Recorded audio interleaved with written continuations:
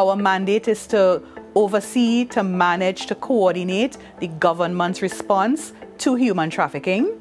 In the context of victims of trafficking, we collaborate and we work with various partners, governmental and non-governmental partners, and international partners to render services and to refer victims of trafficking for services.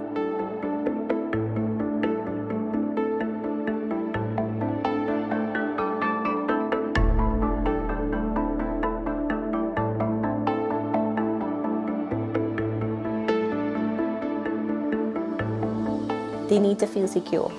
They need to have that comfort knowing that I know where my next meal is coming from. I have somewhere to stay. I have a shelter. I have a home. I have somewhere that is safe, right? And in order, so they feed into each other. The physical will feed then into the mental support and make them feel more at ease and help them to open up to the process.